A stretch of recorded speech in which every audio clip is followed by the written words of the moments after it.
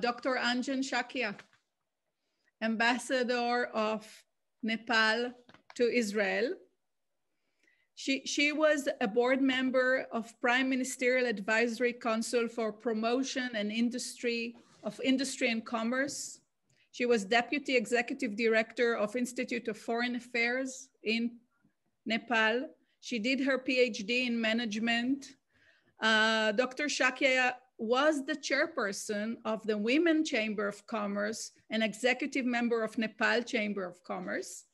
She is the recipient of many national level awards like the Nepal Vidya Bhushan, and she is an excellent singer that today you cannot experience. But if I'll give you a tip, if you do a Google search with her name, you will find clips of her songs. Thank you. Namaste, Shalom, Choharaim Tovim, good afternoon. Dear Anat, you are such a wonderful friend I have in Israel. And you are looking very beautiful, gorgeous, and your background, I love it most. It looks like really Women's Day we are celebrating today. Excellencies, respected, and dear all excellent, beautiful ladies, participants here with us now, and dear audience, happy International Women's Day. I am very much pleased for giving me opportunity to speak in this wonderful webinar. Today I have 6 programs and I choose your program too, dear Anat, in Zoom and in person. I have to join till the late evening. I have many programs. Today I would like to share my role model. She is late Surya Devi Shakya. The meaning of her name is sun, which always gives light. She was like the light of the entire family. She was unmarried. Her soft heart and warm arms were always open to help and support others. She was the pillar of the family, especially for female members. She was not a popular celebrity of country, but she is much popular in our hearts, especially mine, I guess. But everyone does have same feelings for her. We all respect her, honor her due to her kindness to others. She is my lovely aunt. I have grown up with her immense love and care. When I was a kid, she used to drop me off at the school bus station and used to pick me up at the school. She always came with me wherever I needed to go. She used to offer delicious food and let us eat first. In 1990, I learned cycling because of her encouragement. I learned swimming and some other sports due to her support. In those days, it was not easy for female in Nepal to ride bicycle or to swim for my generation also. Had not she been stood in front of me, I would not have got chance to learn swimming. We were not allowed to go for swimming, but because of her permission, my parents didn't oppose me. Here I could see the respect between sister and brother, my aunt and my father. My father always used to respect and listen to her. Her opinions and decisions used to be of high value in our family. She was very honest, simple, empathetic, and genuine. These qualities made her strong, bold, and respectable. I remember that she used to support me when I wanted to sing. At that time in 1991, the society didn't have a positive perspective towards singing as a career, especially for women. I wanted to change this stigma so that the future generation would get the opportunity to explore their potential in this field. I remember she used to stand nearby me while I was learning, recording or filming my song every time. So she is always an incredible persona for me. I have now more than 100 songs due to her blessings. Some are in YouTube, as Anat already told you. However, they are old now, as I took break from that field quite a long time back because due to I have so many affairs to do. So I didn't get time. I also remember she always used to come with me when I went for newscasting in the national television channel early in the morning, even at 5 a.m. This job was highly appreciated in the society, and it was only possible because of her constant stance beside me.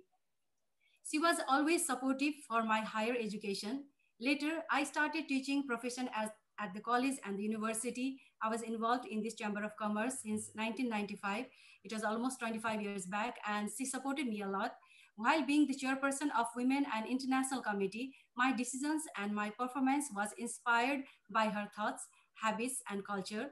Later, as a founder chairperson of Nepal Women Chamber of Commerce, I gathered more than 100 of women entrepreneurs from diverse fields and extended its chapters in many districts of Nepal.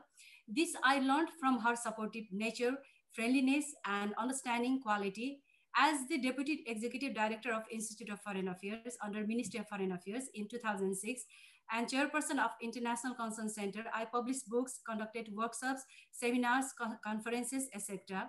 I learned to be confident from her and got involved in social works too. Today, I am here with you as an ambassador. Her dream was to see me at this position, but unfortunately, she passed away before I became ambassador. But still, I have a feeling that my dear aunt is with me and will always be with me. She is still alive in our heart. My eyes are now filling with tear. I'm remembering her. You might have queried that if she was so bold, why was she inactive to make her own career? The reason is that at her ages, women were not privileged, and it was not simple task for females to get education and opportunities. Even my generation is very difficult at that time, and those days are very tough for them. They were made dependent on male members due to the patriarchal society. Only selected high-class females got opportunities. It was far beyond expectation for her to achieve this. Though she didn't get education in school, she always had craving to study even at the age of 56.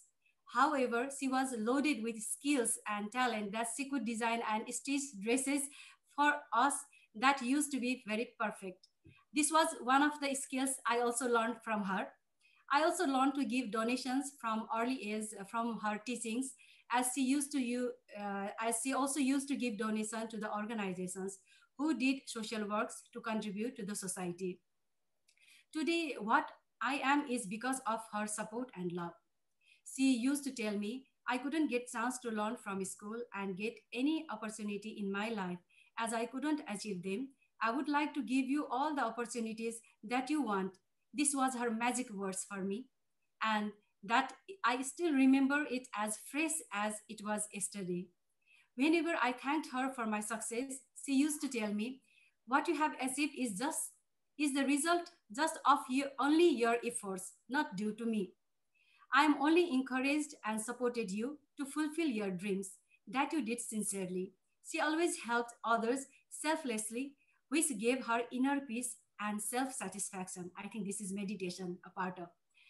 Following her footsteps, I am also trying to help and respect others for my own inner peace and satisfaction, which makes me contribute even more without expecting anything in return. I would like to thank my moms, sister, daughters, and other friends in this important time. Today, women are at the forefront in diverse fields, even during COVID times, to save the lives of other people. Today, only 22 countries of the world have women as their heads of state or government, including Nepal. We also do have a higher position in Nepal. Our president is first female president in Nepal. However, we still need to put further efforts on creating a fair and equitable society, which can be achieved with active participation of country, society, and family by constant encouragement and provision of equal opportunities, rights, and justice. For me, my aunt was an idol of true sense of women empowerment. Hence, on this day, I remember my dear aunt with lots of compassion and would like to express my intense gratitude towards her and want to send message to her ear that how much I love and miss her. And thank you all, dear participants, for listening to me here. I would like to stop. Thank you, Anat.